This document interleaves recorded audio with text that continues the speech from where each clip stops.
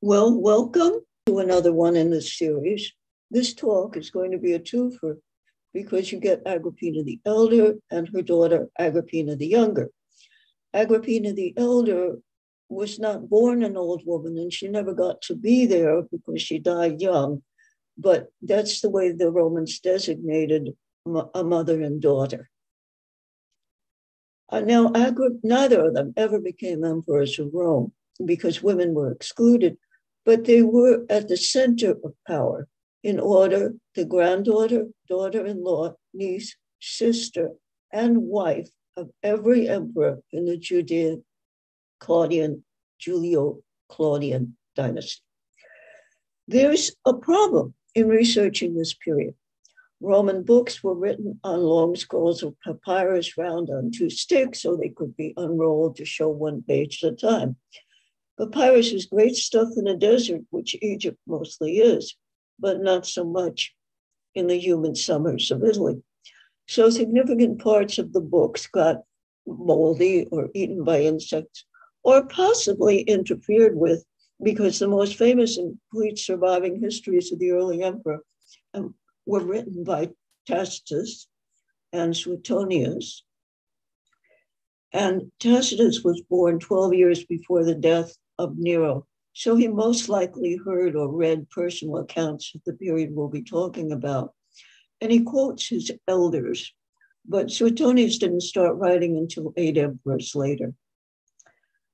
Suetonius presents Tiberius, for example, as a relatively normal guy for an emperor, but Tacitus details one brutal episode after another in mind-numbing detail. I might as well give the trigger warning right now.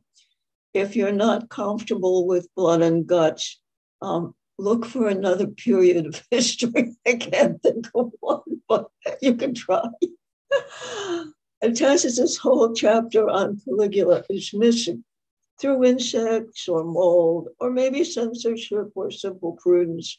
Survivors of that period were still walking around Rome when he wrote. And Agrippina the Younger wrote her memoirs. Everybody refers to them, but they're among the missing. There's no way to reconcile the history, so I've relied more on Tacitus because he's the more contemporary, more detailed than the gossip is juicier.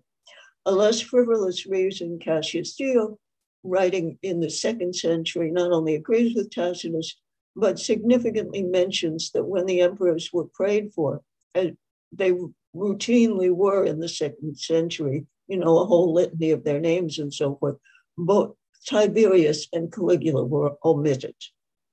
Josephus, the Jewish wars guy, also mentions the Agrippinas in history, but just as mentions, and Pliny the Elder has some references as well. One word of caution. You'll hear a lot about accusations of adultery with horrible penalties. But they were flying around like yellow jackets at a picnic. The scandal quotient was really much, much lower.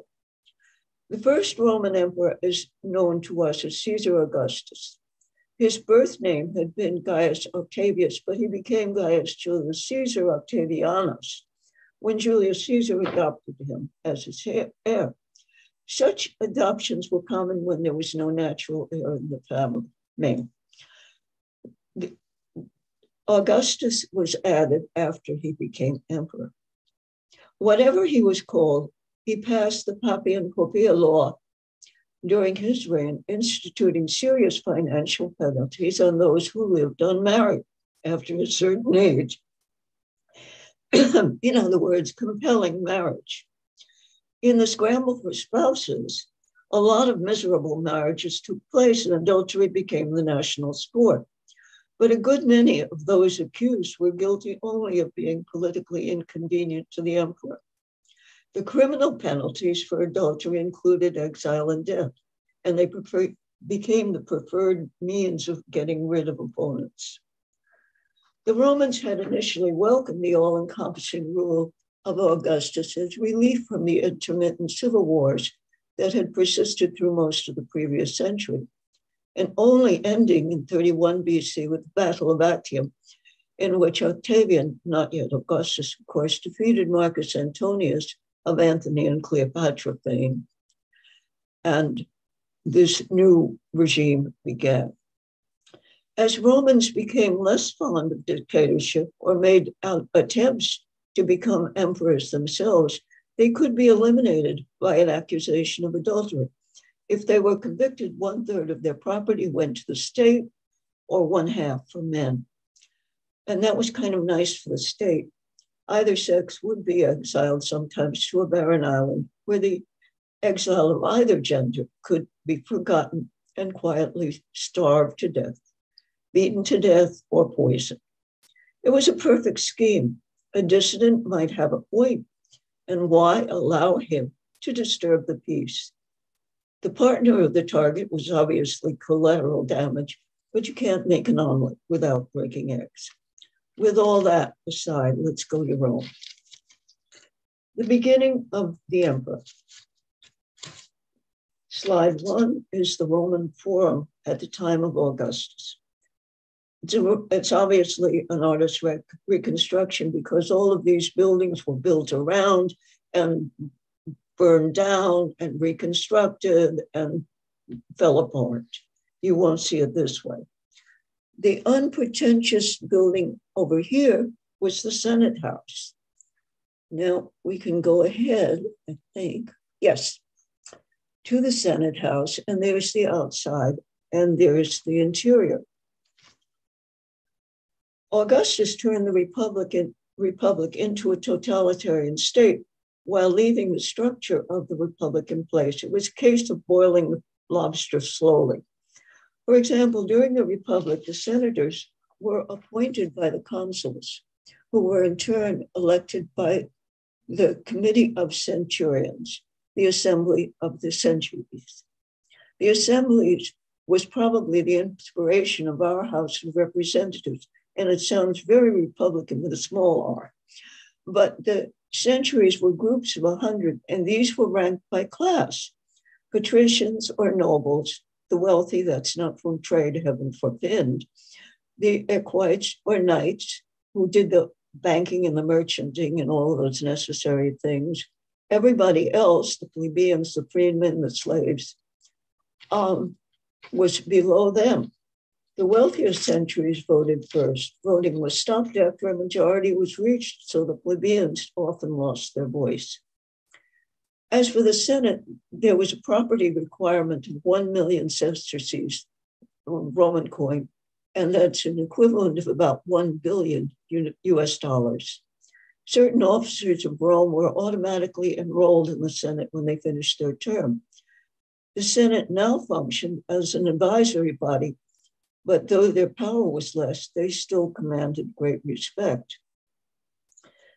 The office of consul had been discontinued during the Civil War. It was restored by Augustus, which looked like a victory for the Republican-minded, but then he got the Senate to assign him the functions of consuls, including appointment of the senators and the supreme command of the military. Game and match. Rome was now under the rule of a single man, the emperor. It wasn't the nobility now, but the Roman populace who liked having an emperor, who was usually very indulgent towards them and sometimes scattered a bunch of these sesterces or even gold coins around. They were against any return to the Republic and the Civil War. Now, getting back here, gladiator games took place over here in the open space where the people are standing and the chariot is running around. The Colosseum wasn't built until 16 years after the death of Nero. The Forum was definitely not a residential area. Even the emperor and other important persons lived on the Palatine or one of the other 6 hills comprising Rome. Here's the exterior of the house of Livia, which may or may not have been the residence of the wife of Augustus.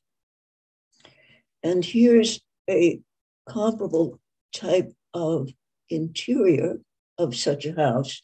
And you can see the beautiful frescoes that they did at this time. There are some in the Metropolitan Museum, but they're vastly inferior to the usual type. Okay. Now let us go ahead and look at the family tree of the Julio-Claudian dynasty. You'll notice one thing. This family tree doesn't fork. Everybody wanted their kid to grow up to be emperor. And the one with the most DNA from Livia and Augustus over here also one, especially if he, because women were not eligible, also had a progenitor descended from Augustus' sister, Octavia, the fourth wife of Mark Antony, thus uniting both sides of the chart. The emperor started off pretty bad and got considerably worse. Maybe this was from interbreeding, I'm not saying, or just the absolute power corrupting absolutely thing. A chance meeting between Augustus and Livia Drusilla, and there they are, in 39, triggered bilateral passion, and within a year, Augustus divorced his wife, Agrippina, on the day that she gave birth to the couple's only child, Julia, the mother of our first Agrippina. And let's look at that. Here's Julia, you see, and over here, yeah, here's Scribonia, she's gone. Here's Julia, and here are her sons, direct descendants of Augustus, prime candidates for emperor. Augustus, of course, married Livia, who divorced her spouse, Tiberius Claudius Nero. And you'll see these names over and over and over again. We do the same thing. You know, there's George W. Bush and there's the other Bush, but they did it in excess. It makes it really a pain to follow who they're talking about the family without the family tree. So you'll see this a lot from time to time. I hope it clears things up. And she came to him with baby Tiberius, this guy who became the emperor later, who was her son by Tiberius Claudius Nero. Now, Augustus wanted someone from his bloodline to succeed him on the throne. So he adopted Tiberius as a kind of sop to Livia. But although Tiberius was not born to him, and people wondered a little bit whether Drusus might have been his son because of the marriage taking place when she was pregnant with it, neither of them officially had his DNA. He decided to fix the problem by detaching his fertile daughter, Julia, from her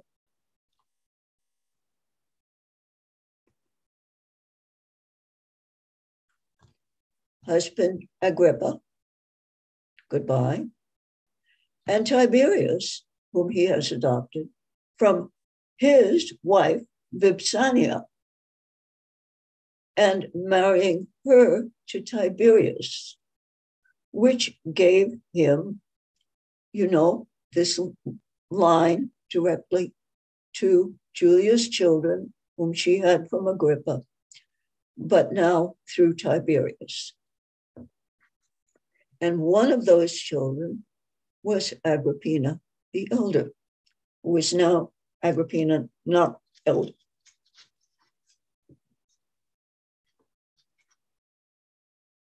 Marcus Agrippa had been a staunch supporter of his and brilliant military general, but what the heck? In the struggle for heirs, who cares? Julia already had these 3 sons and 2 daughters by Agrippa, one of which was Agrippina. To distinguish her from her daughter, she's called the elder, Agrippina the Younger. Tiberius, who loved his wife, Vipsania, had no children by Julia. He didn't like her, and he put her aside as fast as he could. Augustus adopted the two of Julia's boys, as you can see over here, with the adoption dotted line, and gave them precedence over Tiberius as his heirs because they did have his bloodline and Tiberius had none. But Livia had other ideas. Of course, Livia wanted her son to be emperor, wouldn't you? So Lucius died suddenly, aged 18, in 2 CE, on his way to Hispania to acquire some military training, and his brother Caius, aged 21, dropped dead in Armenia a few months later.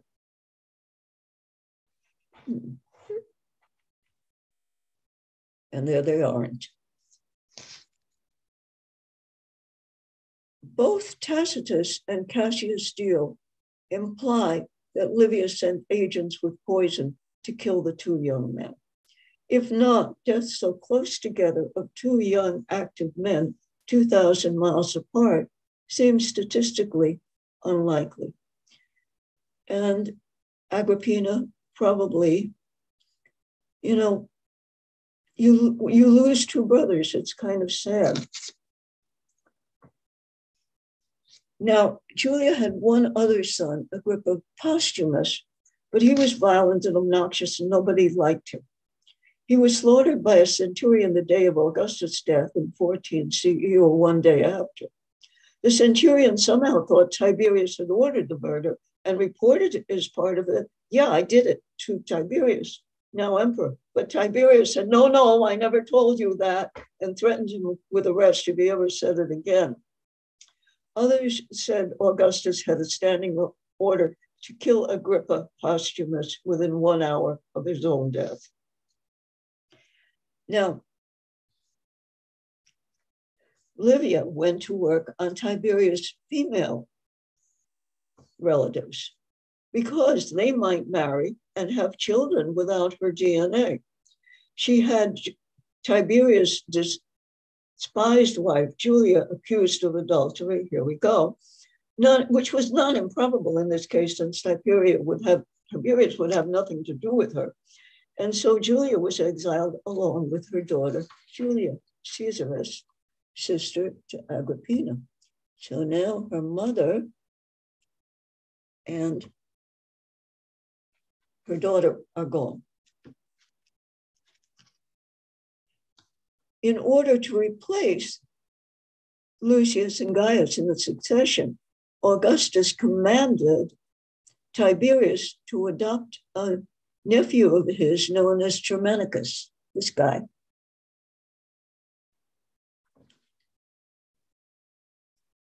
Thus making him second in line after Tiberius. This put a target on Germanicus's back. Germanicus could trace his ancestry back to Octavia and Mark Antony over there. And so his marriage to Agrippina,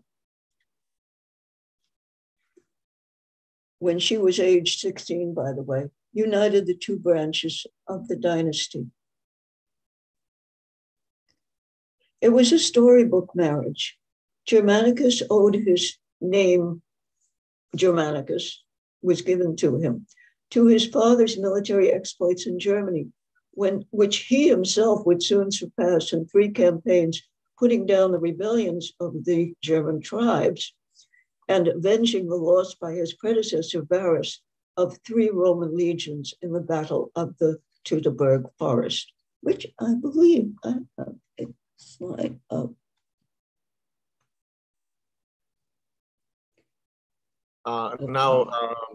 Just to interject, the Teutoburg Forest was one of the first major defeats, and in that battle, I believe it's Arminius, who used to be part of the Roman. I think he was one of the centurions or generals for Roman army, and then therefore defected back to his tribe, who was named Cherokees, and they were able to ambush and take over an eagle which is, as you can see, eagle is at the bottom, was a no-no for a Roman army. Whenever they lose the eagle, that means that basically that particular, I forget the name of the legion, was disbanded. I don't know. Greg, you have anything to add to the Burke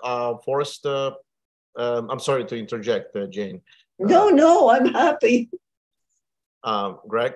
But Jane, were you planning to talk about that at all? Jane? No. I just mentioned it as Germanicus' resume. Yeah, Germanicus later on, Tiberius started it, but Germanicus later on retrieved. Actually, he lost 4 legions and 4 eagles. So he managed to retrieve 2. As a result, he defeated, but not completely. So that's one of the reasons why he was given that name, because he conducted a successful campaign. However, he didn't recover everything.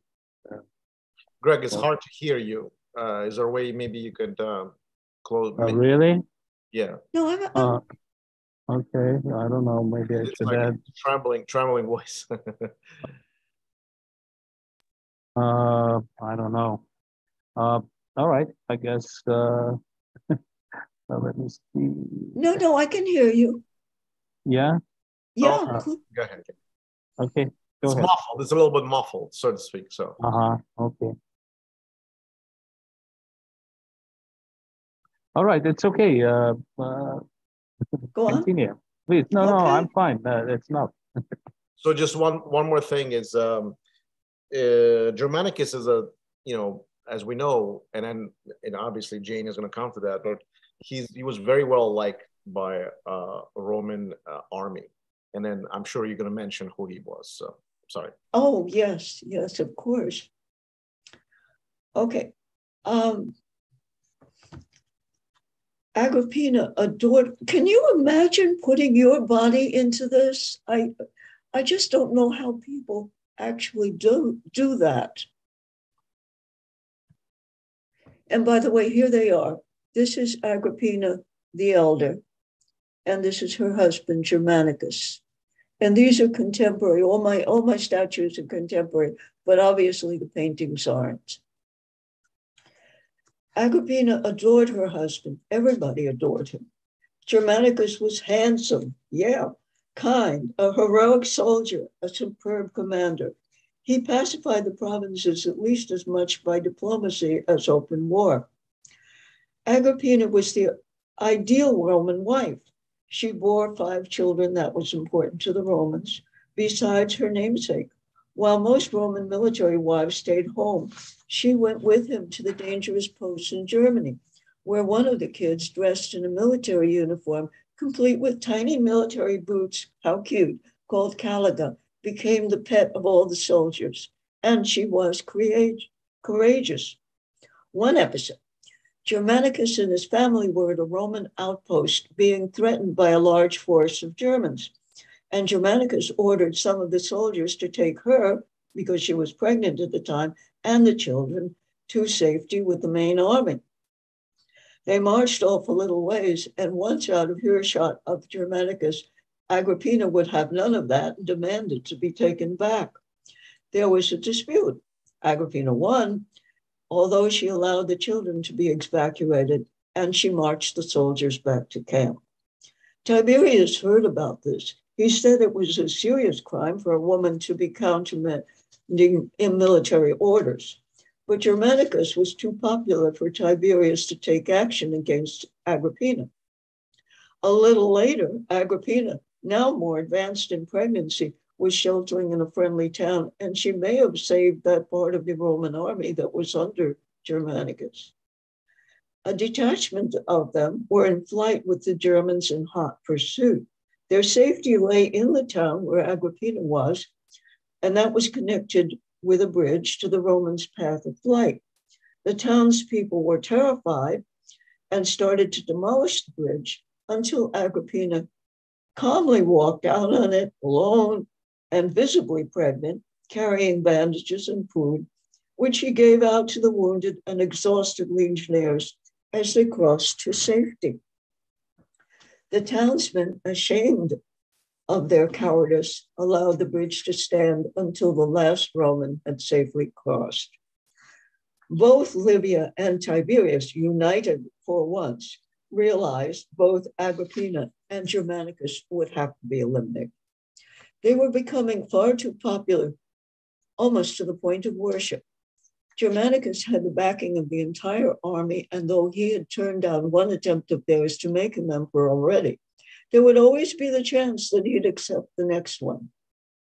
People might easily believe Germanicus would make a better emperor than Tiberius. Tiberius might have started well, all the emperors did, but he slowly lapsed into dissipation and a paranoia so extreme that he left Rome in the 12th year of his reign, 26 CE, took up residence in Capri and never returned, though he remained emperor officially, that is. It wouldn't take much for a revolution to form around Germanicus and Agrippina.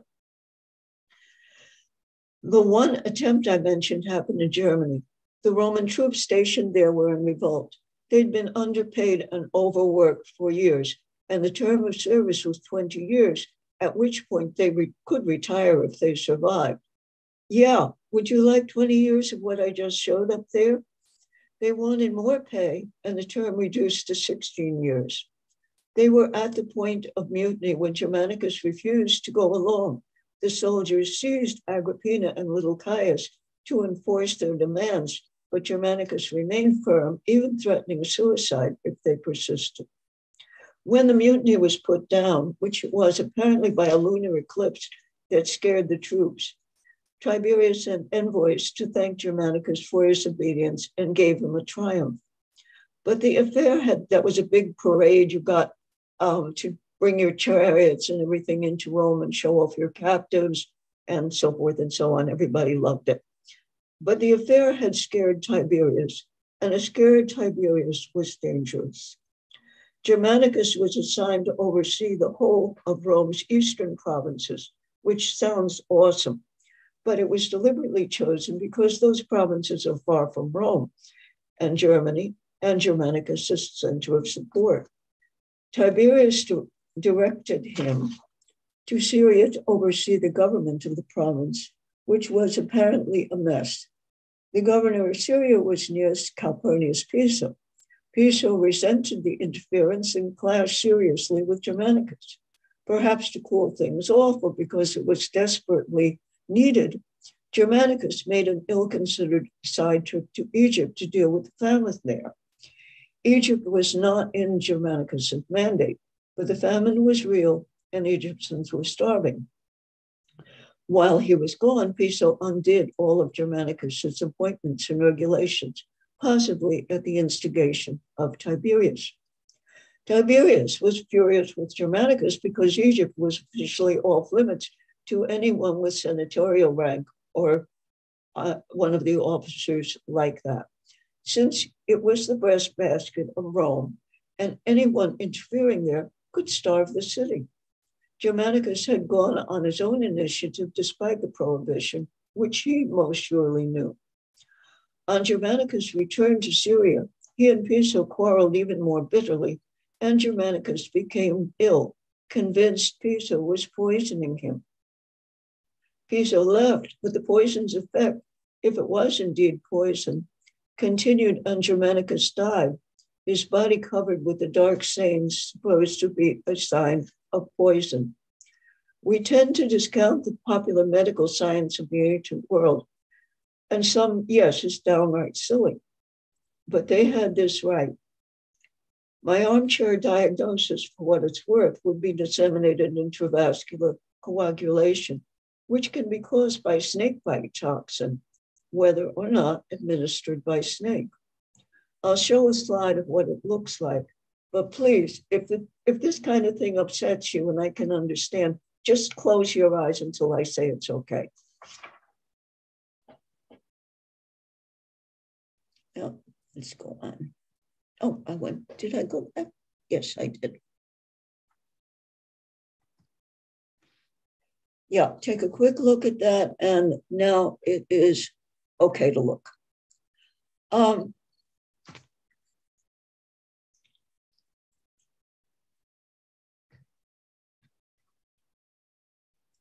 Agrippina was desolate. She returned to Rome via Brundisium, where her boat had docked. She stepped from the boat with Germanicus' urn clasped to her breast, and little Caligula and Agrippina carried alongside. A carriage awaited her with 1,000 guardsmen sent by Tiberius to ride beside her and keep the people from making too much of a support of her, by the way. And they all walked together the final miles to Rome, where you couldn't ride because the rules said you couldn't, not because the roads were bad. The roads were very good. Adoring crowds joined the procession, clothed in black and burning incense, and kept in order by the guardsmen. The guardsmen may have been sent by Tiberius, but he remained at home, nor did he give any subsequent sign of warning other than issuing a statement that the officers were mortal, but Rome must go on. He didn't attend Germanicus' funeral or his entombment in the mausoleum of his adopted grandfather, Augustus. Tiberius became even more paranoid as time went on. His fear of revolt and assassination grew, and so he formed close ties with the head of the Praetorian Guard, Lucius Aelius Sejanus, or Sejanus. And gentlemen of the co-host and host variety, if you can tell me which way to pronounce it, I'll be happy. I saw both on Google. No? Okay. I will say Sejanus. The Praetorians were a special unit tasked with protecting the emperor. So close did Tiberius and Sejanus become that Tiberius called him the partner of my labors. Isn't that sweet? Sejanus was an equate. That class is called knight or equestrian in some books, not a noble. But he had ambitions of becoming emperor one day. He began where Livia left off in the elimination of Tiberius' heirs. Sejanus disposed of Julius Caesar, I believe is this guy. Yes. Tiberius' son by his first wife. Yes, confirmed, Vipsania. And he did it by seducing this lady, Drusus' wife, Livia. If Tacitus and Cassius Dio are right, she didn't put up too much of a fuss when Sejanus asked her to poison Drusus, which she promptly did. Sejanus had promised to marry her, and, he told her he asked Tiberius' permission, but was refused because of his lower caste. Germanicus, Tiberius' adopted son, would have been next in line, but he was dead. Here he isn't. So his male children, Drusus Caesar and Nero Caesar, moved up the heir ladder to the top rung, and we all know what that means. Meanwhile, Sejanus was operating as if he were the emperor. Statues of him began appearing all over Rome, including one paired with that of Tiberius and flanking an altar of friendship. Official prayers were offered for Sejanus' health, just like those offered for the emperor. Livia died in 29 CE. Tiberius didn't visit her during her last illness. He forbade her pro forma deification. She wasn't going to be a goddess. The last restraint on Sejanus was gone, and the time had come for him to eliminate the last of Tiberius' heirs. Sejanus convinced Tiberius that Agrippina was plotting to put Drusus and Nero Caesar on the throne without waiting for Tiberius to become a god. Tiberius' suspicion was firmly confirmed when prayers in the Senate were offered for Drusus and Nero Caesar, along with the mandated prayers to him on his birthday, thus elevating their statue way above the danger point. Together with Sejanus, Tiberius was drawing a net around Agrippina, if you can see. I mean, Agrippa is already gone, if I may remind you. I just didn't bother putting an X on it. Can I add something? Can you hear me? You hear me all right? Yeah, yes. Very well. Thank you. Okay. Yeah, on Agrippina's side, she was actually convinced that it was Tiberius who poisoned Drusus, the Germanicus. Germanicus was his nephew, but he was way too popular with an army, and that was pretty dangerous. So Agrippina was convinced, and she was determined to expose Tiberius. So that's another reason. It's not only a Sejanus conviction, but there were some actions on the side of Agrippina that made Tiberius very, very upset and desired to get rid of her and her children. Yeah, and there's more on that. I'll get to that. There's a whole network of things that went on between the two of them. Okay. Before we get to that, Jane, quick question to you. So you've mentioned the use of poison. Now, I know that in the courts of in Greece and Athens, a lot of the so to speak court women had used poison quite significantly. And then was this happening also in Rome, where the poison was used to eliminate the opponent or somebody you didn't like, so to speak? Yeah, it was. Yeah, as a matter of fact, Livia was a master poisoner. She had right. Locusta was the favorite contractor you got in touch with. Hi, I need somebody off. Do we know? Sorry, maybe it's off topic, but do we know of the variety of substances? I'm not particularly named, but how elaborate they would get, as far as the poison is concerned, and what would it be used? Like drinks, food, I don't know, touching something. how? No, they didn't have the umbrella tip thing going yet, but this was usually the food, and that's why they had tasters, and they would get around it. They had dodges, the tea was too hot, and they drop an ice cube in, and the ice cube would.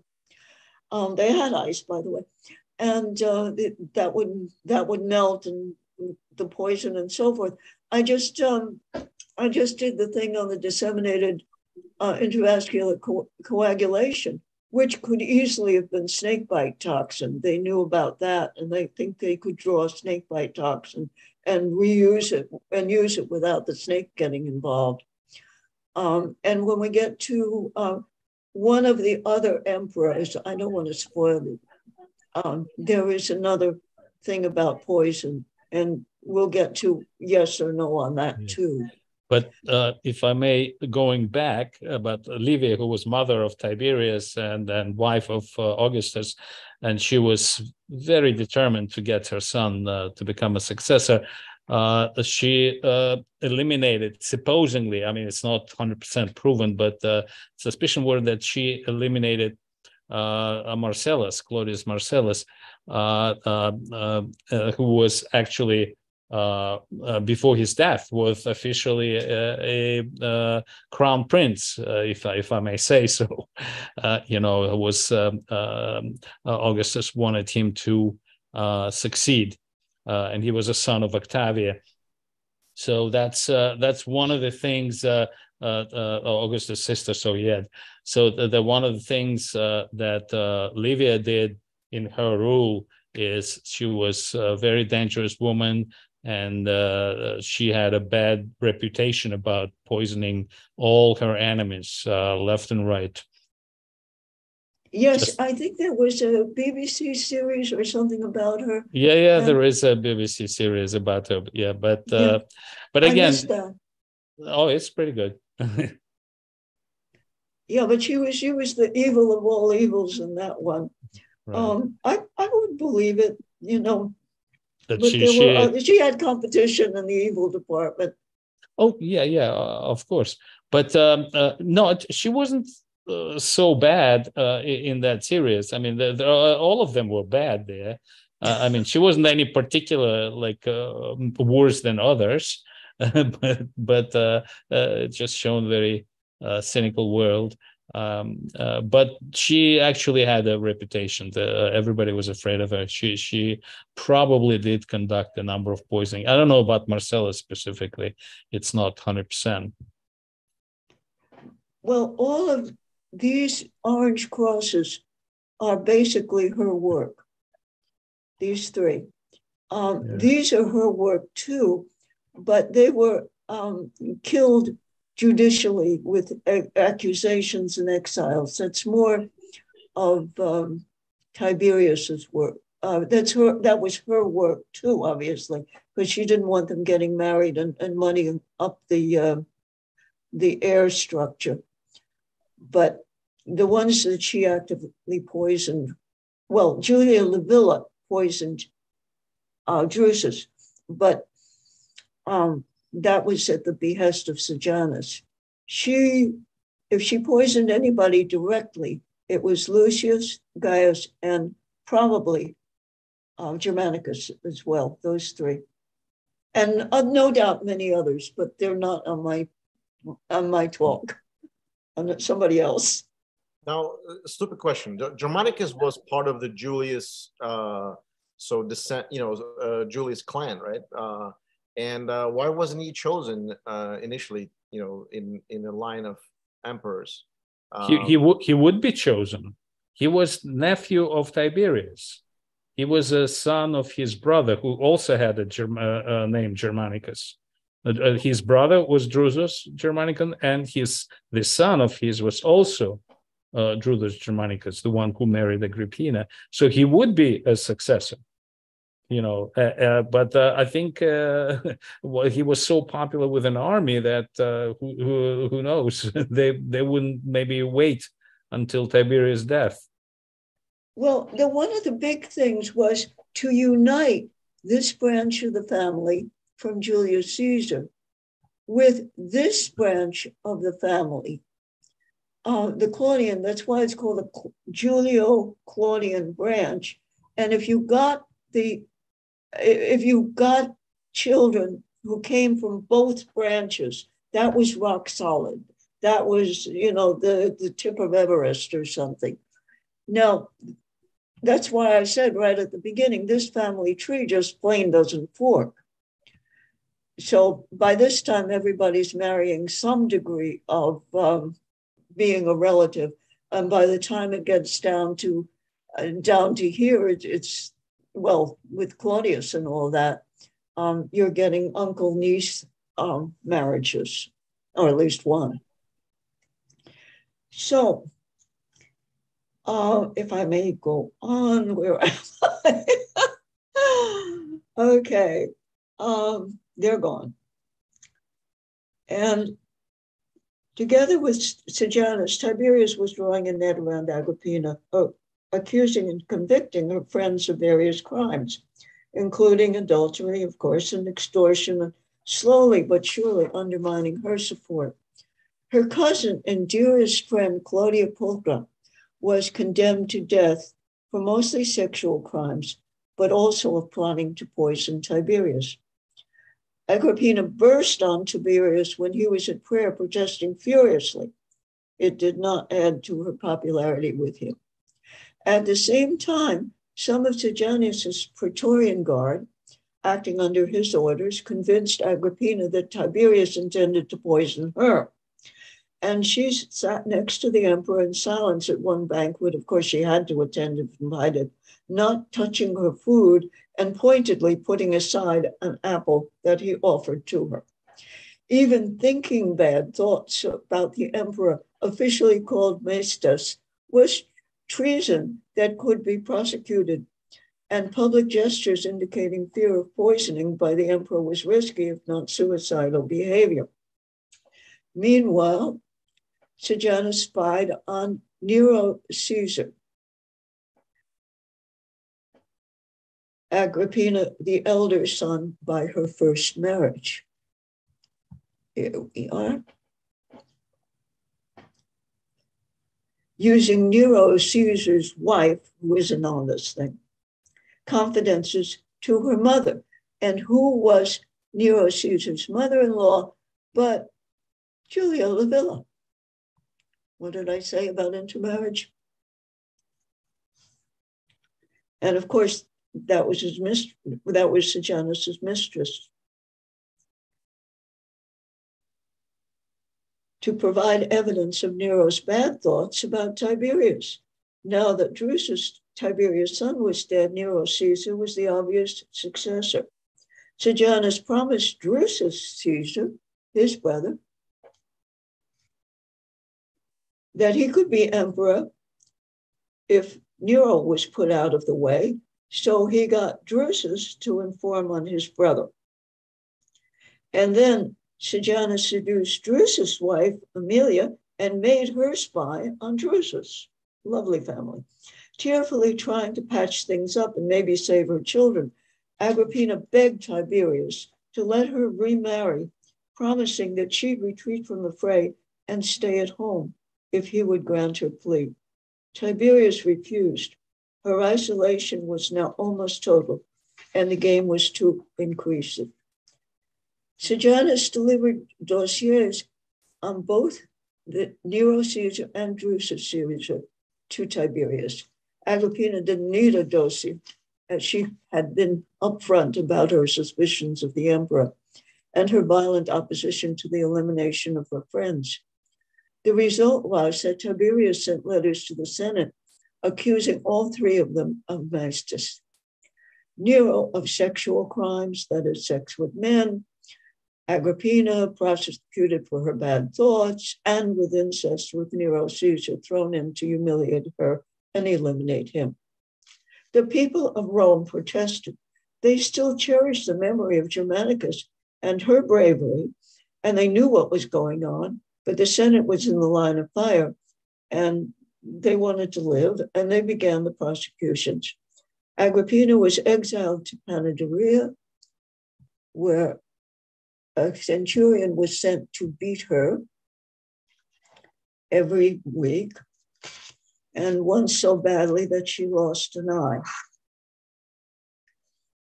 Sources differ on whether she was starved to death or refused to eat to end the torture.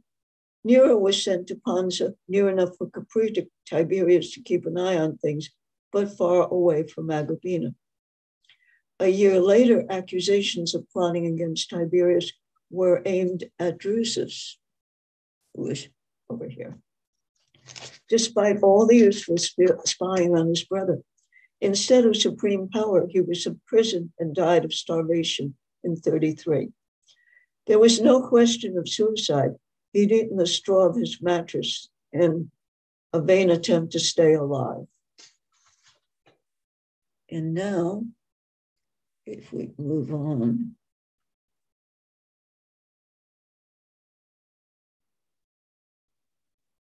they're gone.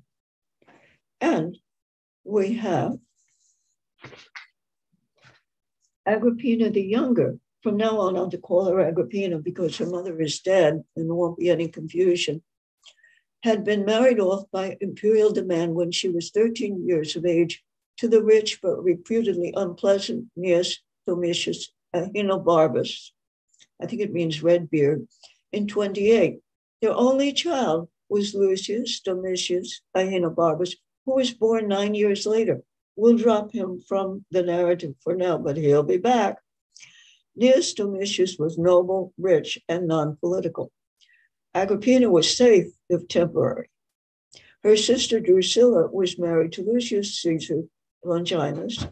Tiberius had provided the required care for the orphans he had made. As for little Caligula, remember the teeny military boots? Agrippina's brother, he was only 14 when Tiberius decamped to Capri. Tiberius took him along as a playmate and thoroughly corrupted him. Despite all the moral outrage about adultery and so forth, the reports coming back from Capri depicted a polysexual pleasure carnival with no limits. If you saw the movie Caligula, you'll have some idea of what he learned on Capri. But remember, there are some prohibitions on what could and can be shown in theaters. Meanwhile, Sejanus was growing ever stronger, now serving as consul along Tiberius.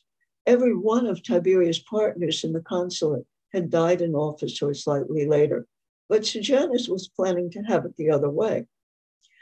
Both the Senate and the Praetorian Guard were in his pocket, and he thought himself invulnerable.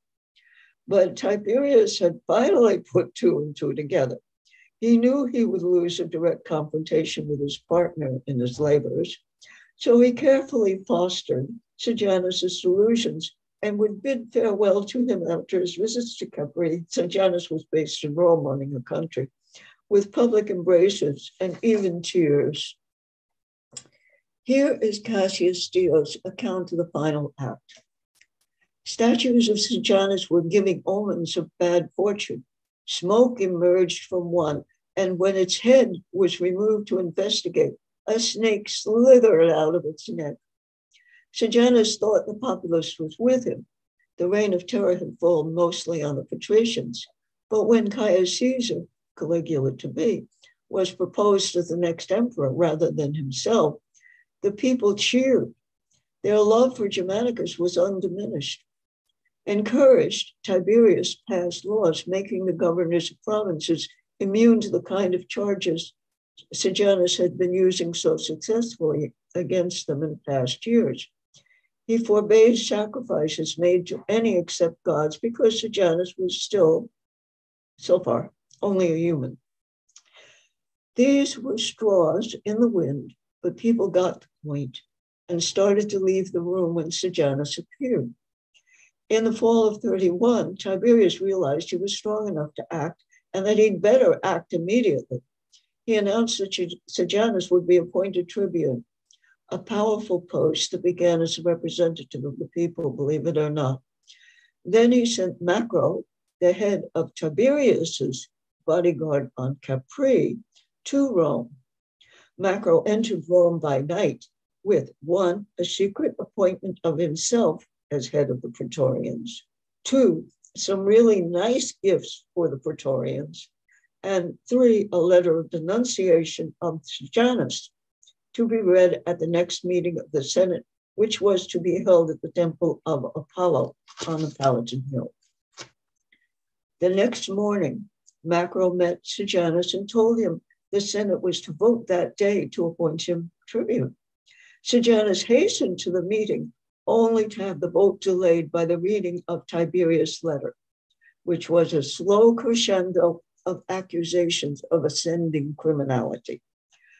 Those senators seated nearest to Sejanus prudently removed to distant seats. A vote was taken, completing this coup from above. Sejanus was imprisoned. This is his arrest. Condemned and executed the next day along with his children. And just to give you an idea of this very civilized classical civilization, his young daughter was assaulted by the executioner because the killing of virgins was illegal. Some accounts reduce this to a simple stabbing outside the Senate house. This one seems more believable. Tiberius only committed legal murders. Even emperors die. Tiberius' end came of partly natural causes in 37. He was 79 years old, and despite occasional displays of physical bravado, he was visibly slowing down. The end came in a luxury villa on Cape Messino near Naples. He went to bed after a banquet and couldn't be roused the next morning. Word went out that he was dead. Caligula must have been with him because he celebrated to the max until it was reported that Tiberius was breathing again. Macro went to Tiberius's room and suffocated him. Caligula was now the emperor. He disposed of Macro and his wife in his first year.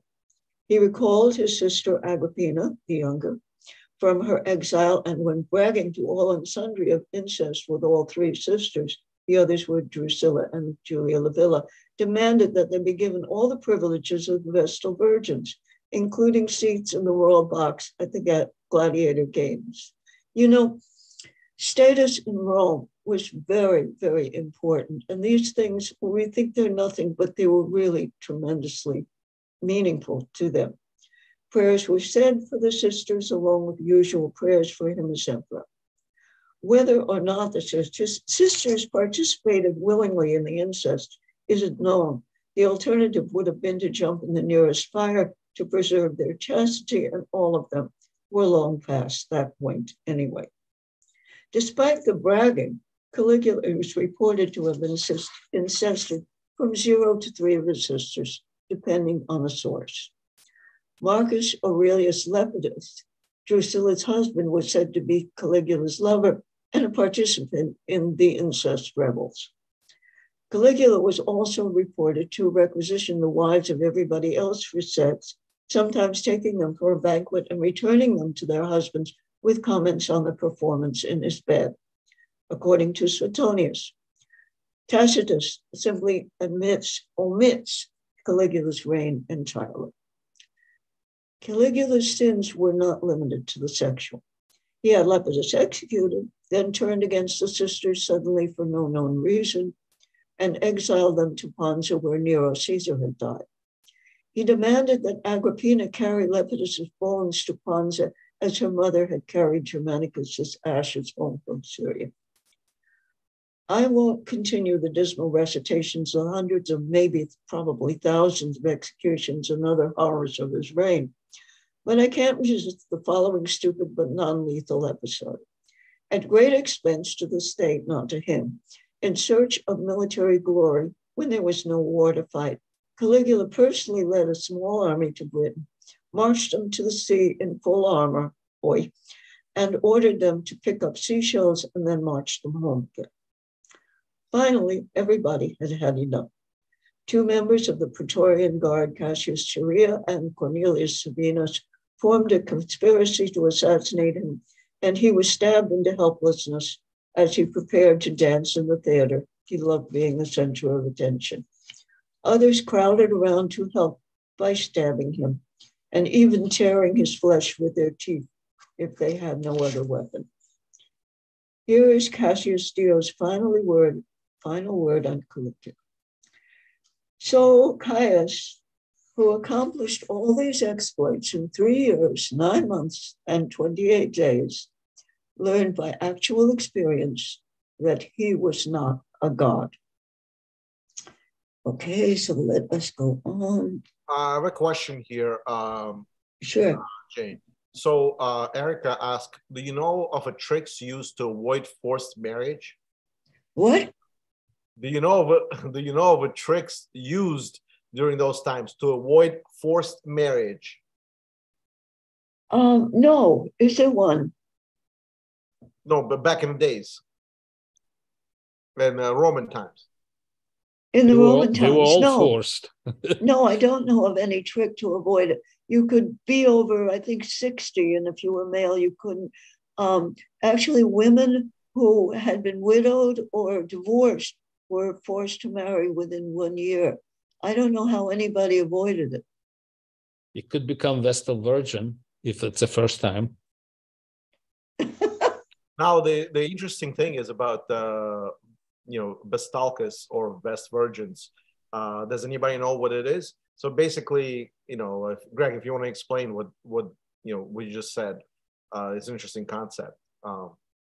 Well, it's just a very ancient Roman religious tradition to have 6 Vestal Virgins. They basically had a special house, and they were performing a lot of rituals, and they were definitely had to be virgins. They're usually from a senatorial rank, and it's a great privilege and a position of a power for a woman in that society, definitely. And but they could not have any relationships with anybody. It was punishable by a cruel execution. They were buried alive if they lose virginity. But otherwise, it's it's a very old tradition. Goes from the almost to the time of the foundation of the Rome. Yeah. Just to add to it, thank you, Greg. And again, jumping ahead, Caligula, who is known to be quite crazy, had actually forced sex with those Vestal virgins, and therefore one of the reasons that he was assassinated as well, which was brought to him as allegations, is that the fact that he did that and he was not allowed to do that. And most important thing of the Vestal virgins is they were supposed to keep the fire going in the temple. So that's the most important piece of the puzzle. All right, I'm gonna digress. Sorry. No, that's all really interesting.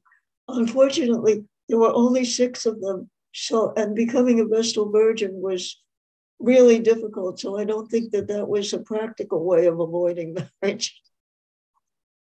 But the other thing is, obviously, as I've talked, you see that at least the powerful people, the women didn't have any say in who they were going to get to marry. And I don't think the men had either. I mean, the emperor would just say, you and you married. And that was it. It's not the best way to be. But maybe it works. Who knows? Arranged marriages work for people too. Okay, so we pass on to Claudius. This is Caligula, and this is Claudius. And he grew up with people kind of making fun of the way he looked and so forth. I'll get to that. According to the most popular story, Claudius was found cowering behind or under something and was dragged out to become the emperor. It may or may not be a true story, but the Praetorians would have wanted a pliable figurehead they thought they could control. Whether or not Claudius had been chosen by them beforehand or not, or been complicit in the choice, isn't known. Claudius had spent his life writing history and serving as the butt of jokes about his infirmities: unimpressive physique, weak voice, and shakiness. Livia particularly felt kind of disgraced that he was in the family, and she just didn't want to have anything to do with him. For her, he was just dirty. Unexpected and unprepared for emperorship, he managed to calm the chaos succeeding Caligula's assassination. On the news of Caligula's death, Romans had rioted in the street for monarchy, for republic. There was always a group of people, a large ones, that wanted to restore the republic, for settlement of grievances against the government and against each other. The Senate was torn apart, with infighting barely functional. Claudius had the monies from the treasury brought to the capital for safekeeping. He abolished the Maestus tiles for treasonous speech and thought, liberated all those imprisoned for that reason, and declined to pursue those who had made fun of him. He took whatever steps he could towards lowering the taxes, which had ballooned along with Caligula's insatiable extravagance. He executed 2 Praetorians, the very ones who had led the assassination of Caligula, even though he'd become emperor thereby, simply because killing an emperor is in fact a crime. Could I intercede for 1 second? Just wanted to say the role of the Praetorian Guard was very important, because they were called kingmakers. You know, they were the ones who very often established the emperor, because they're the only military force allowed within the city of Rome.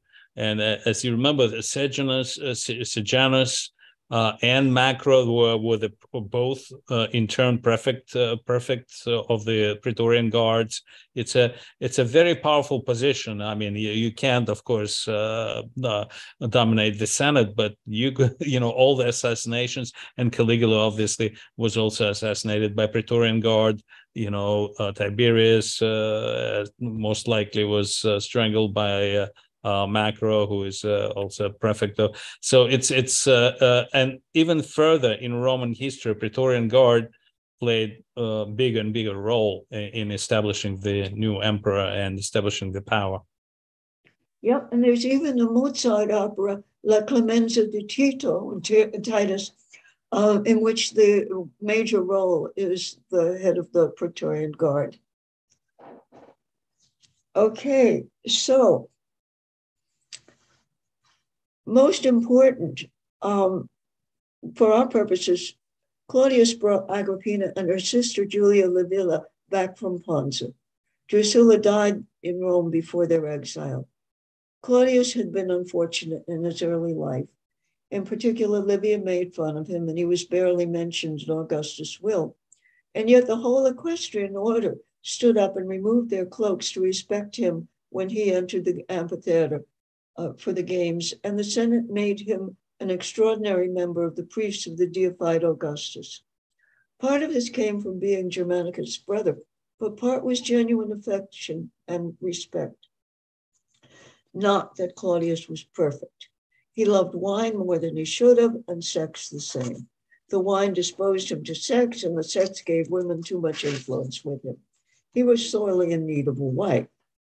When Claudius came of age to marry, his first betrothal was canceled for political reasons. The second engagement ended when the bride died on the wedding day. That happened to Alicant in France as well. His first actual marriage was to Messalina, whose name has echoed down the ages as the epitome of sluttiness, which Claudius didn't seem to mind. He had a bunch of mistresses himself. Now, I have another slide here. And there we have Messalina holding her little child, Britannicus. She doesn't look all that gorgeous. And here is Agrippina the Younger. Messalina bore Claudius 2 children before marrying somebody else with great pomp and expense, but without mentioning it to Claudius or bothering with a divorce. She was informed on by Narcissus, Claudius' confidant and freedman, who warned him that her new partner might be planning to replace him, not just in her bed, but as the emperor. According to Cassius Dio, an enraged Claudius interrupted the wedding reception, dragged her out of hiding, and killed her with his own hands, which is very dramatic. But Tacitus reports a drumhead trial of the groom and other men involved, right down to the ballet dancer Nestor, a favorite boy toy of Messalina's. They were all killed. At that point, Tacitus continues, Claudius wavered. He was indeed addicted to Messalina until Narcissus took him on a tour of the honeymoon villa. There he saw all the items, some of great personal value to him, such as mementos of his children, that had been stolen from the palace and brought there. Eventually, Narcissus prevailed, and while Messalina lay at her mother's feet, refusing to kill herself, chicken, Narcissus struck the final blow. Messalina had always been jealous of Agrippina. As the daughter of Germanicus, Agrippina's heritage made her seem far above Messalina's, although they were both in the direct line of descent from Augustus. Claudius wasn't yet emperor when he married Messalina, and there was little probability of his becoming one. Although 5 years older than Messalina at 26, Agrippina was strikingly beautiful. Hence, Agrippina also needed to be married. Staying alive while the focus of Messalina's jealousy could be difficult. Messalina had been jealous of Agrippina's last remaining sister, Livia, and got her accused of adultery and exiled. She later sent someone to kill her. Agrippina really needed to catch a man. Her first attempt was Sulpicius Galba, who succeeded Nero as emperor, the first who wasn't of the Julio-Claudian dynasty. Galba already had his eye on being emperor, which he ultimately did, and he needed someone bland beside him, not a lightning rod like Agrippina. She struck out for points for perspicacity. She had apparently made so much of an obvious pass at him that his mother struck her in public for flirting. Anyhow, she was pretty good at knowing what she was doing, Agrippina. She knew where he was headed. She bagged the next candidate, an older rich guy, Gaius Sallustius Vicianus Crispus.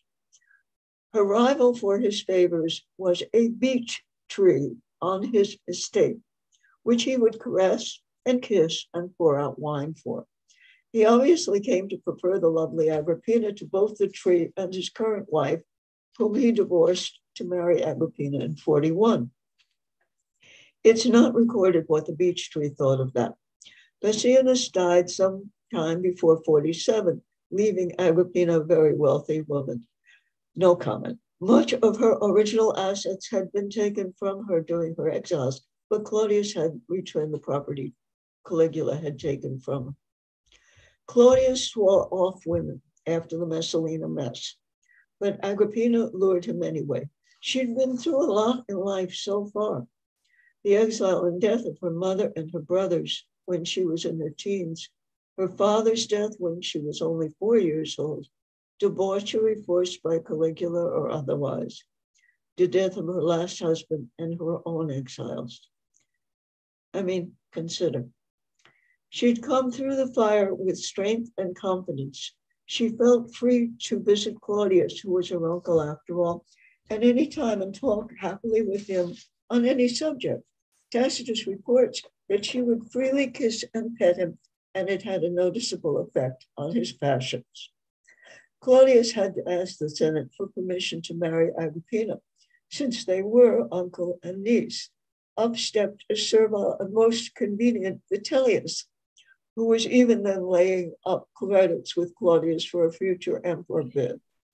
He gave a silver-tongued and electrifying address to the Senate, making it seem as if the very existence of Rome depended on Claudius enjoying legal intercourse with Agrippina.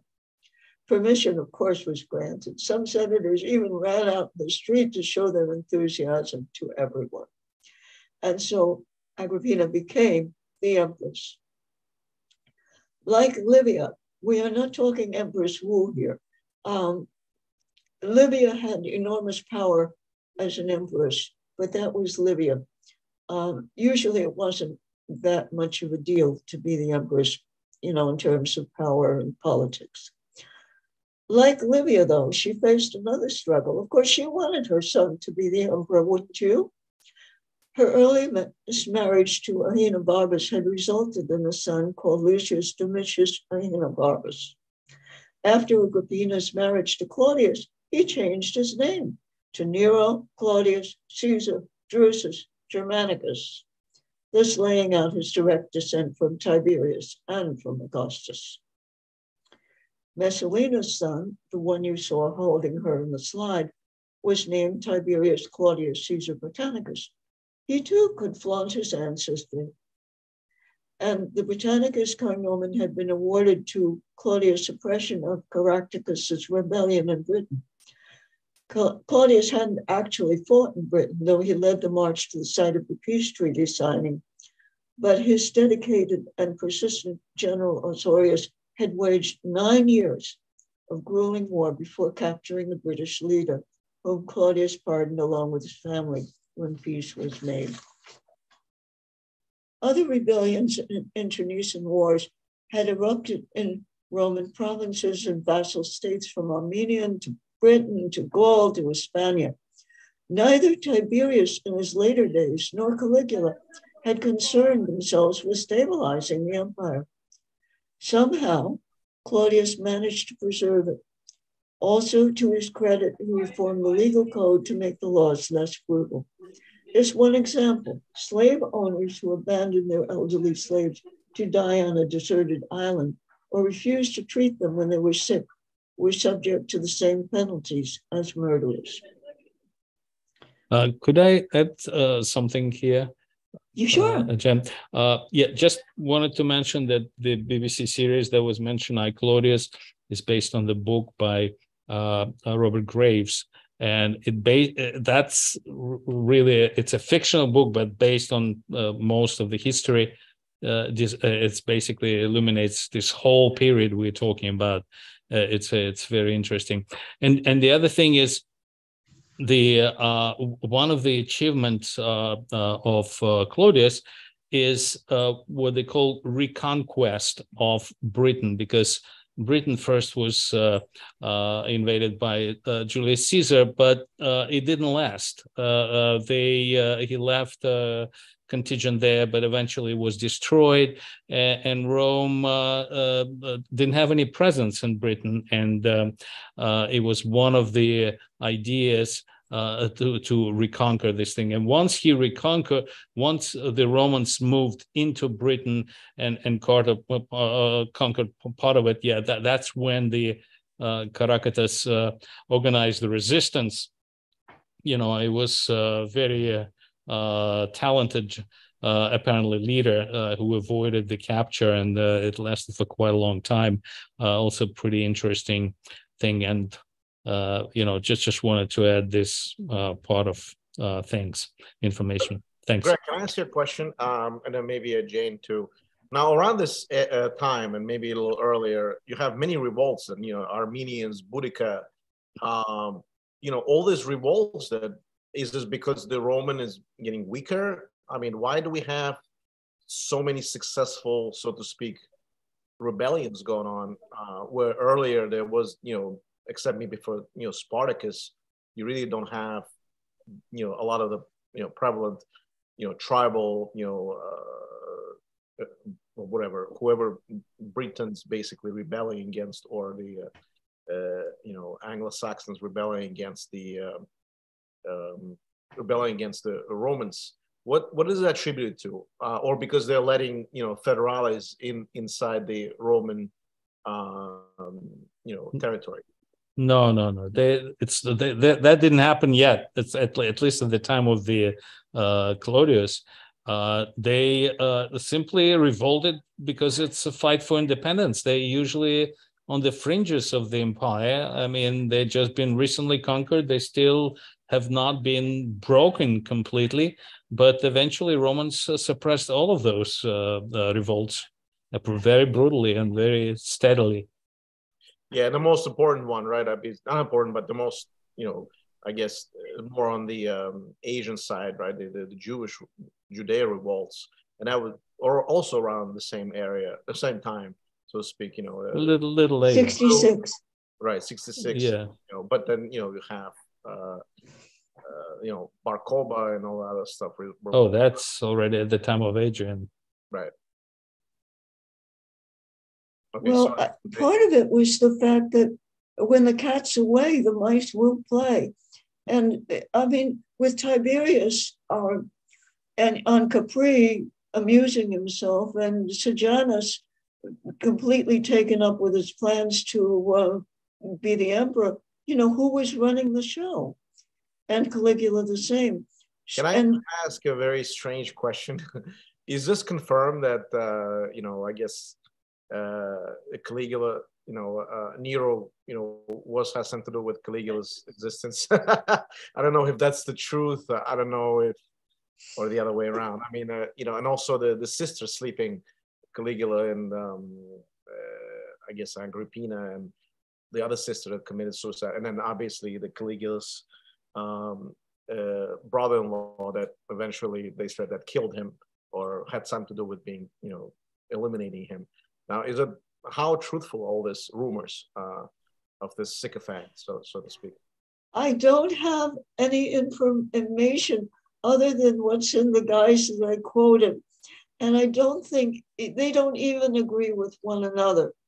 So you can try to figure it out, but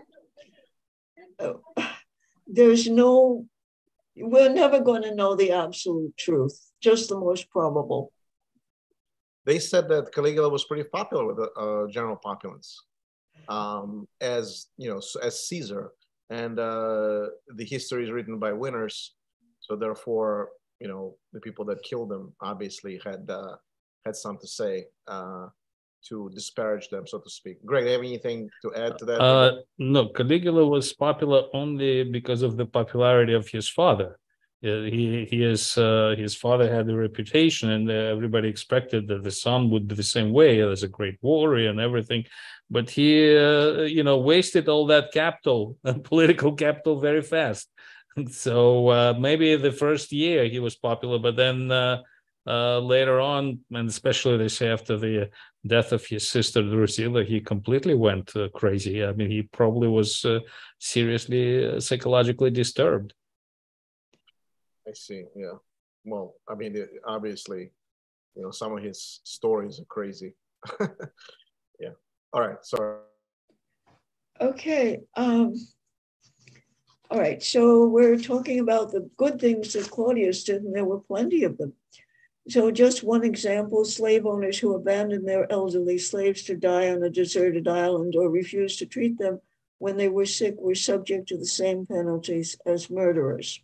We should have had that here way back when.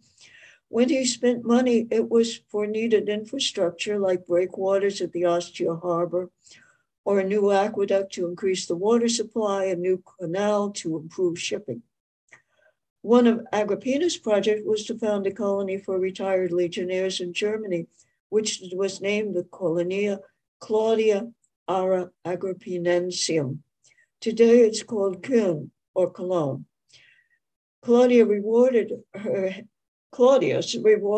help and achievements with the title of Augusta, the first title to be so awarded while the emperor was still alive. Even so, Tacitus doesn't like Claudius.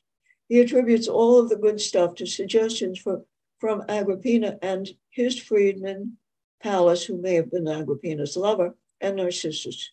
However, even if his suggestions, this is coming from me, came from others, Claudius must be credited with picking those others and giving final approval to their ideas. In other regimes, they would be called advisors. But whether he was an evil genius or advisor, Claudius' last 10 years, there is no question that Agrippina and the freedmen were running the show. All was not rosy, however. Claudius executed 35 senators and 300 knights and quaits during his reign of 13 years, according to Suetonius.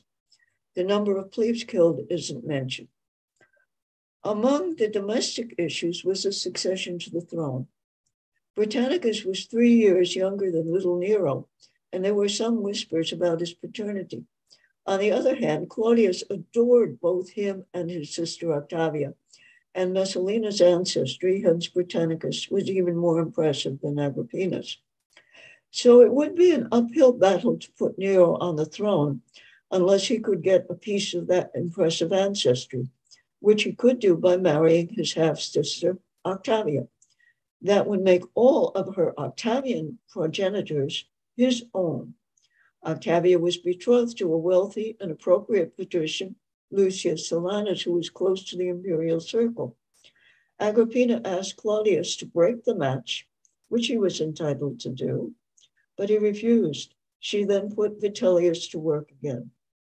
Vitellius' son was married to Lucius Silanus' sister, Julia, so he could testify to the affection between the sibs.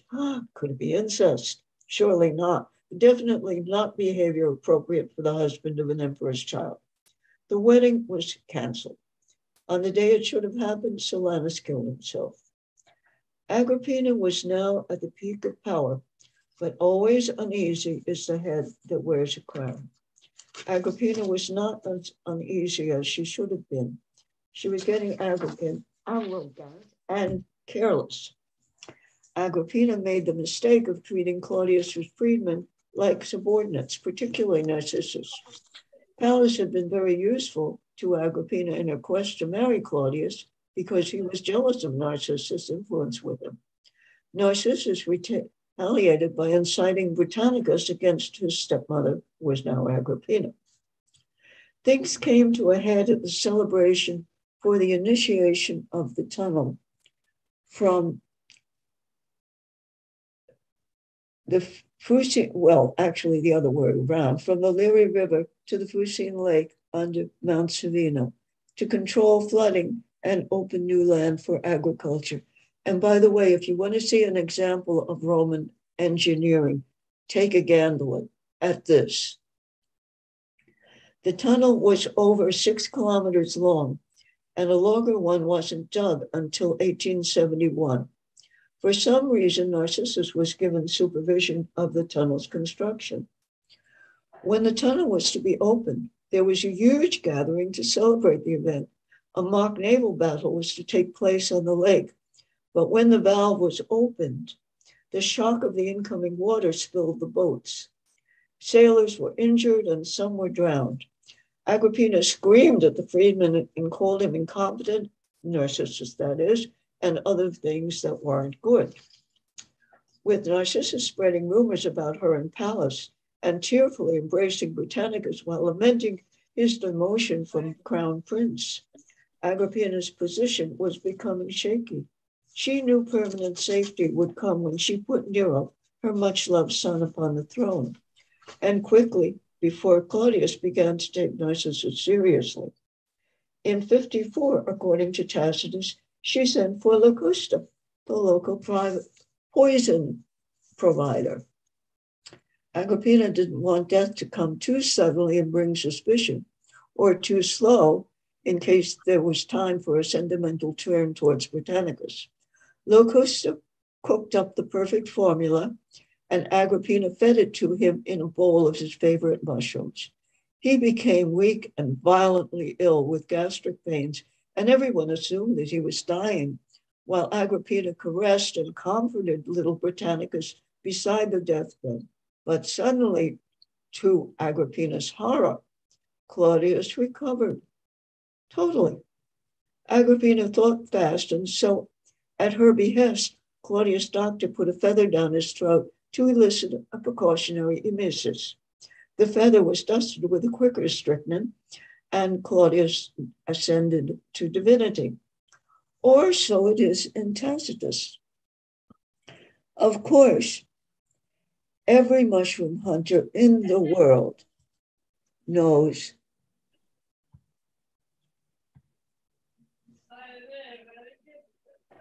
will recognize the clinical course of Amanita phalloides poisoning. The death cap mushroom is common, very large, very attractive, and almost identical to a very edible, delicious one. A few hours after the ingestion, there is horrible gastric pain from which the victim makes complete recovery, only to die a day or so later from multi-organ failure.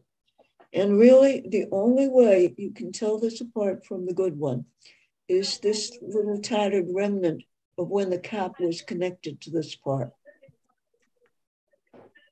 And you have to dig them out completely before you can tell. If they're broken, forget it.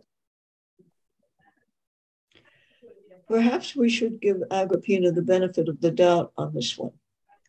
Claudius' death saga might have been due to sloppy mushroom poisoning. By the way, Claudius had rescinded taxes for this particular doctor's whole community at his particular request. Gratitude really wasn't a big thing in imperial Rome, staying alive was, but publicly poisoning the emperor would probably result in getting killed yourself a very, very short time after. And now we have my very last slide. Oh, before you go, just to give a credit. I'm not going yet. No, before you go to the next one, to Nero, just to give some credit to Claudius, it is important to note, I mean, he also was a prolific writer. Yes. He wrote 20 books of Etruscan history of Augustan rule, and also history of Carthage, so of eight volumes. So he was really pretty. He was a scholar, in addition to everything else. Unfortunately, none of his work survived, but he definitely is mentioned by other authors about all of that. So just wanted to give that little dimension. Well, I had mentioned he'd written history. I had no idea that it was that much. I did a slight search for stuff that he'd written. I couldn't find anything. It was not survived. It didn't survive. The reason we know about this is it was mentioned by other authors, by Pliny. It was mentioned, and Suetonius. So about all that, but we don't have it. But during Yeah, the Caligula time, when he was trying to eliminate as many opponents as he can, he didn't touch Germanicus' brother. I mean, that's the funniest, even though, because I think they were embarrassed of him that he had so many deficiencies. No, I think he was beneath notice. Everybody thought he was a jerk and would never be competition for being emperor. And I think that's how he survived as long as he did. But he also looked frown upon the disabilities, right? He was limping, and he pretended a lot of things, and he stuttered, and because he understood that that's his way to survive. Well, I don't know. I think he had some of those things for real. Some maybe, but some he also exaggerated. Yeah, possibly a good policy as it was. Anyhow, he turned out to be more of a mensch than any one of these other guys. And this is Agrippina crowning Nero. She assumed that he would let her run the show, as she had during her time as empress. Nero was only 17 years old after all.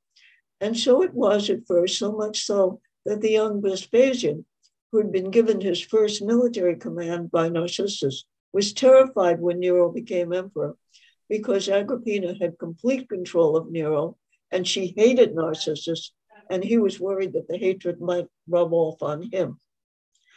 But flies had already begun accumulating in the ointment.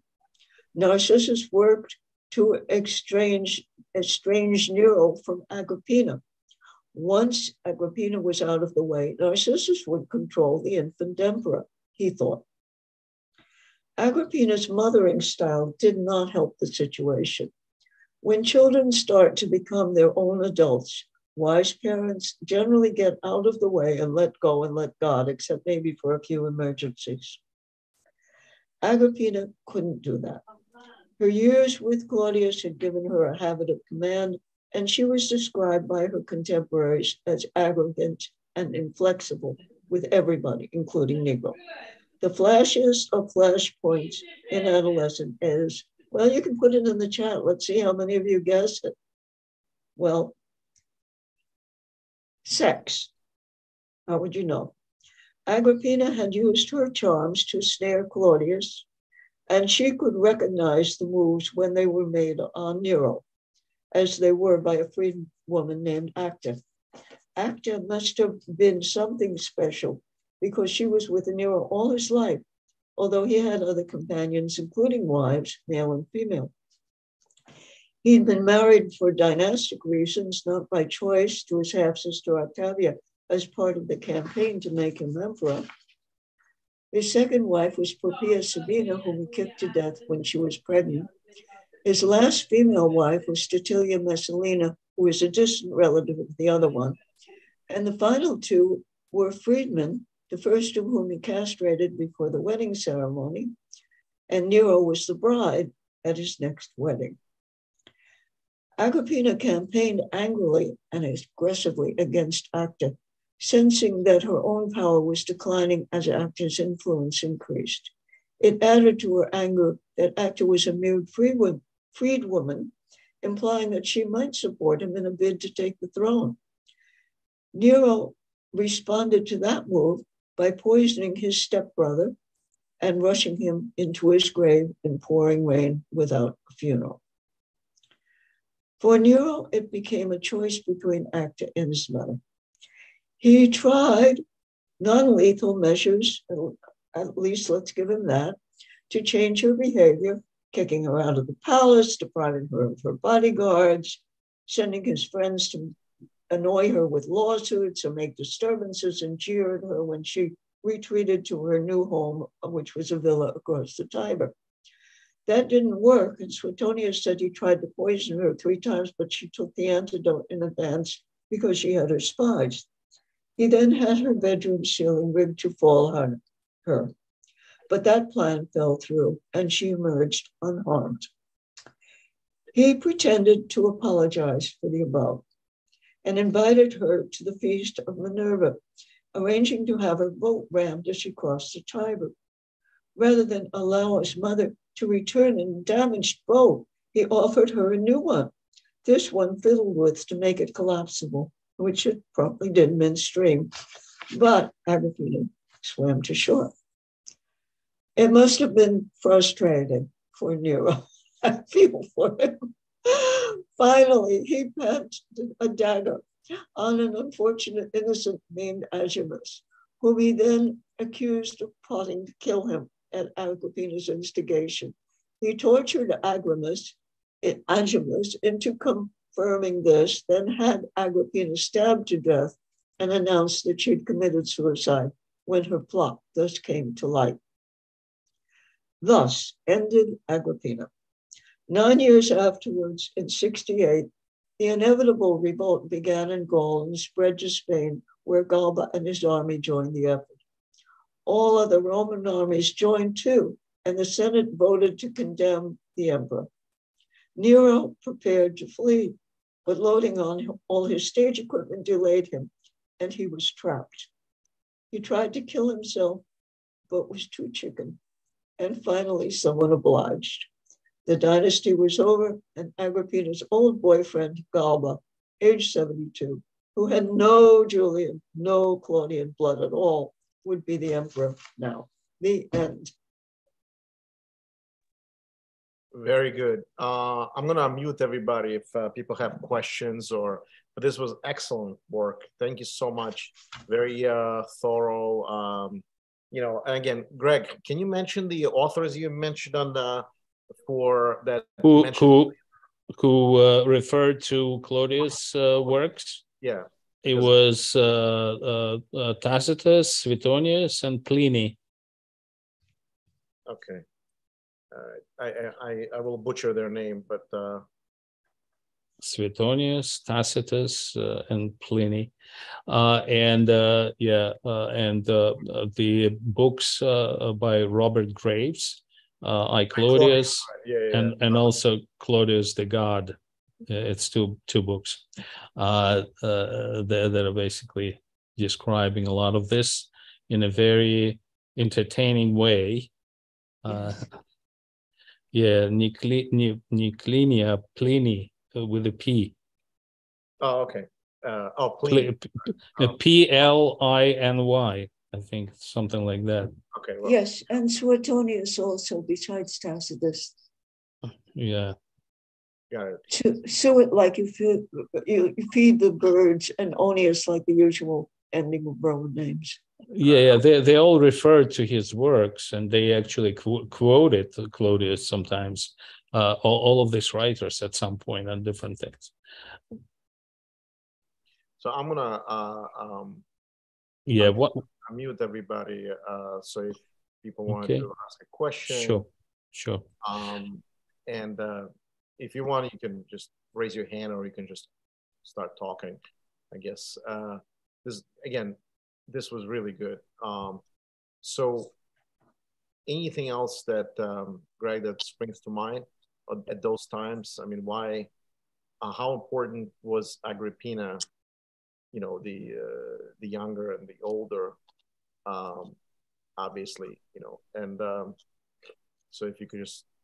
I don't know. The younger, the older, I'm not sure if she was important at all. The younger maybe was important because she managed to most likely poison Claudius and put her son on a throne. Nero eliminated his contender, the Britannicus, the son of Claudius and Messalina. So he killed him and became an emperor. So they were actually co-emperors, but he got rid of him pretty quick. The interesting thing about his one of his wives, Poppaea, that Jane mentioned, she was a wife of General Otho, who actually became an emperor for a short period of time during the war right after Galba. So he took his, he made him to divorce and married Poppaea, and himself, Nero was very, also had a lot of idiosyncrasies. He considered himself a great poet. He had all kinds of What did things. he say when he got stabbed? He said that, well, they're about to kill a great. Well, he actually he didn't get stabbed. He got stabbed because he wanted to commit suicide, but he couldn't. He didn't have guts, so he asked his slave, who was with him, the only one. He was on a run already, to help him to commit suicide. So he was kind of holding the sword and helped him. With regards to Poppaea, the very interesting situation happened that he was when she was pregnant, he got upset with her and he kicked her in the stomach. So she she lost the baby. That it was very impulsive, and certainly there was famous people at his court, like of course Seneca, who was a philosopher and a playwright, who was his teacher when he was young, and but he tried to put some influence on him, but he was not to be influenced by that time. What was the story about Agrippina? Nero was trying to drown his mother and decapitate her. Yeah, well, one of the things he supposedly made changes as one of the ships where she was supposed to be on, so that if you take something, the ship would fall apart.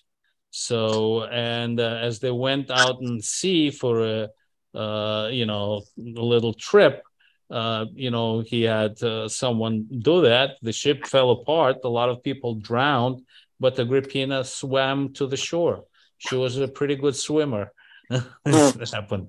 So so they had many things like that. One interesting story about the Caligula, when he obviously when his significant other passed away, he dressed a boy as a lady, and he walked down the altar, marry a boy basically, and before that, I think castrate the boy.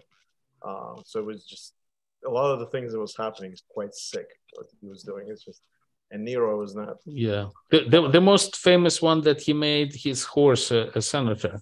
Yeah, that was the most famous one. There was another one that Caligula apparently he had like a fireplace, and then he would have one of his servants go inside the fireplace, and they will start the fire, and then the screams from the a person again burned alive entertained the emperor quite significantly. So that's one of the things that, I mean, there's a lot of orgies and stuff, but a lot of the things also could be hearsay because people just don't the upper didn't like him, so they made up the things as well, especially him living on the island having all this crazy at least at the time of as I said, at the time of Claudius, he did conquer Britain. I mean, that was in those days of the expansion of the empire. That was a major achievement. He added the significant territories. Right. When Caesar entered, not Caesar, I'm sorry, Adrian entered Britain, they said, we just came here to collect rocks. So this was more an expansion, so to speak, inside the territory. But they still, and again, the story about King Arthur referred to the Roman times, not to the Anglo-Saxons at all. So, people are referring to King Arthur. Not so Roman. The Romans abandoned, we're talking about the 5th century. Right. The Romans abandoned Britain and the Anglo-Saxons started to migrate there. And I think the story of Arthur is mostly about the resistance of the Britons. Right. Then against the somewhat Romanized Britons against the Anglo-Saxon migration. So and it was unsuccessful, but it all appeared later on. I mean, the whole story is like in Middle Ages. So anybody has any questions or any court intrigues that you guys wanted to know about? Jane, Greg, can probably shed some light in that regard. I guess, is there any questions? No? People are quiet. All right. Patty, any question? Well, I was just going to type that the court intrigue stories made me so grateful that I have lived in the 20th and 21st centuries. Yeah, I've been committedly single most of my life, so I just would not have been a happy camper. But yeah, you really intrigued my curiosity. I definitely want to follow up with some of this literature and series. Yeah, so thank you, Jane. There's another series, obviously, if you want to see, we're quite a lot mentioning about the barbarians, the Boudica and Armenians. So the barbarian series, Greg can attest to, is pretty good as well. I've seen it. Barbarians is about that, destruction of the four legions in Germany by Armenians. It's pretty fictionalized. I mean, there's a lot of historical there, but they really changed a number of things there. It was pretty interesting. So that was the resistance and a lot of the politics between various Germanic tribes at the time. So Keruski, that Armenians became a leader of, was a minor tribe, but they relied on alliance with some other Germanic tribes. Well, when I went to Wales and saw the Roman camps, I read up on some of this, and apparently Rome was falling apart by this 5th century time. And meanwhile, Britain was facing invasions, as you said, and they kept asking Rome to send them more troops. They weren't really unhappy with the Roman domination after Claudius. They had camps, they had all kinds of places where the legionnaires had settled and worked their way into the population. But at a certain point, they asked the Romans, can you help us? And Rome just wrote back, you're on your own, kids, because they had their own problems. They withdrew their legions from there. They just, whatever the locals organized, but they withdrew the Roman army. That's why Anglo-Saxons started, they were falling apart. Yeah, you're right. But we're talking about the 5th century, much later, so far we were talking about the 1st century AD. Oh, no, that's a different story. Yeah, but it's interesting, right? I mean, again, we can just talk about in general how vast the empire was, right? That, since the Carthaginian Wars, it grew quite significantly. Before that, they weren't really interested in, going outside of, Italian peninsula. Now they're Mediterranean, now they have a Judea revolts. Again, they're entering something unknown, right? I mean, it's the first religion you're meeting that's, that believes in one God, so to speak. All of a sudden you have this, people that believe in something rebelling against you. Then you have Anglo-Saxons, rebelling. Then, they're afraid to cross the Rhine because there's so many rebellions in Germany. It's like almost, even during Augustus Caesar, it's just, it's ridiculous. I mean, how do you fight so many wars? At one time when they had a triumvirate with Pompey, Caesar, and Crassus, they were fighting Parthians, Spartacus, and they also fought. Pompey went and suppressed a rebellion that was, had to do with, Gauls and also the civil war that was going on. It's unbelievable. How did they even survive? I mean, I'm not trying to be a proponent of Rome, and everywhere, every series, they show Romans as being bad guys, but if you think of it, it's pretty pretty crazy, thousands of years of survival. Well, it's mostly because they were military much more advanced, and when they fought the disorganized armies that just didn't have tactics, they had an incredible superiority.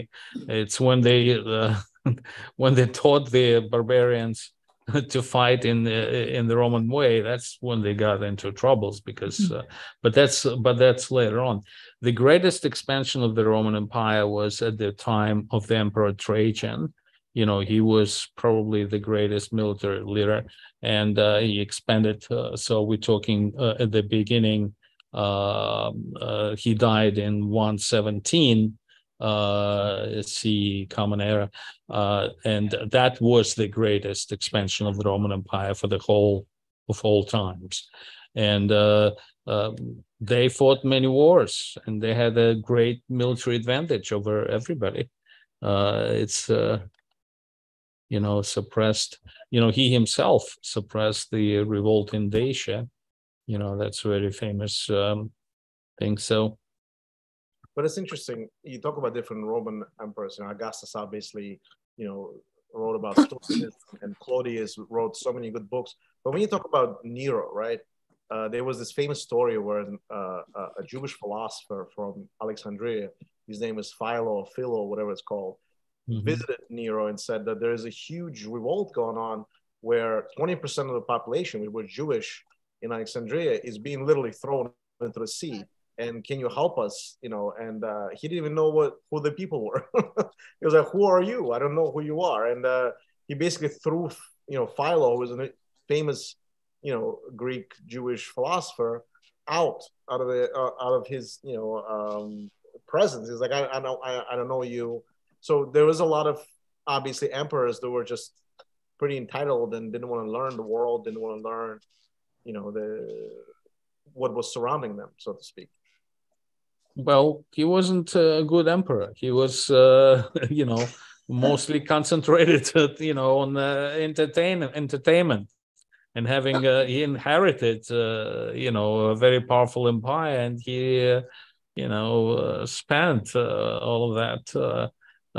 So, and that as a result, after his death, I mean, obviously there were no obvious successors, so there was a civil war in Roman Empire, and that was the time it was called a year of 4 emperors. So because there are 4 emperors exchanged in 1 year. After his death, there was this Galba, Otto, Vitellius, and then Nero. Right. Oh no, not Nero, Vespasian. Right. So, and once Vespasian came, that's the new dynasty, and it was much more productive, stable, and the Roman Empire continued. But yeah, it was a pretty bad period. I think Claudius' time was kind of a revival, but then Nero spoiled everything. Right. It's. I mean, you think that Claudius would, had so many deficiencies, so he could, but yet, look at that. I mean, he did achieve a lot, so to speak. Yeah, I mean, it's an interesting period. At one time, they said Caligula, right? I don't know how true it was, but he was he opened like a whorehouse, right? It was he would sell senators' wives, or made them sleep with all the notable. That's in a movie, Caligula. It is. So we don't know if that really happened, but yeah, it could have happened. The movie, the famous movie, the experiment that didn't work out. Because it had to be cut. It was rated NC-17, but actually the original version included pornography there. Just it's really, even though there was a lot of great actors there. Helen Mirren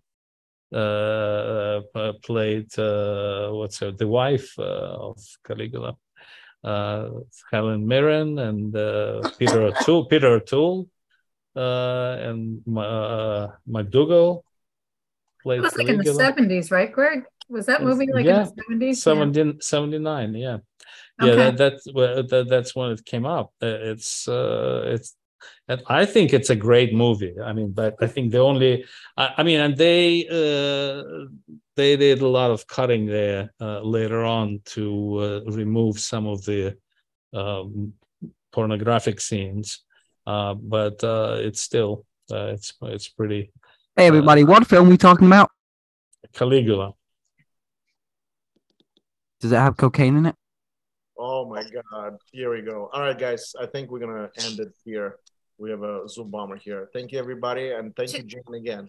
Yeah, Jane, I just wanted to mention that when you put up that slide of the battle, that was my first thought is, oh my God, look at that sea of people. I cannot imagine that. So when you said it afterwards, I felt vindicated. Greg, why are you so bald? I'm removing this guy. This is ridiculous. Thank you. So, okay, I'm so sorry, guys. I apologize for this. You get Zoom bombers sometimes, and my apologies. We should do better security. But again, anybody has any questions? We removed the Zoom bomber. Thank God. Yeah, I removed them. You did. Okay, good. Excellent. Anybody else have any questions or wanted to add anything or wanted more information on any of the subject matters? Again, please join our website. It's called Omnicarta. I'm not going to admit anybody at this point. Omnicarta.org and YouTube channel I've also mentioned, and History of Fitness Investing together. And then if you like our presentation, you can donate. Again, that it's not necessary, but even $1 helps us to pay for Zoom, and we do in person in-person meets as well in New York mostly, but sometimes we do we invite the presenters to go to different museum outings and stuff like that. So any other questions? No. Jane, thank you so much for your incredible presentation. Yes, Thanks for listening. Bye-bye. Bye. I hope everybody has a nice rest of the weekend. Thank you. Thank you, everybody. Thank you. You too. Goodbye. The Take next care, one, everyone. Jane. The next one we're doing is Jane still on? What? Yes, she is. Next powerful woman we're doing is the what is it called? Queen Bernice. Yes. Okay, so that would be somewhere around March, right? Right, end of March. End of March. All right. Thank you. Have a nice the rest of the weekend, guys. Bye. You too. Bye-bye.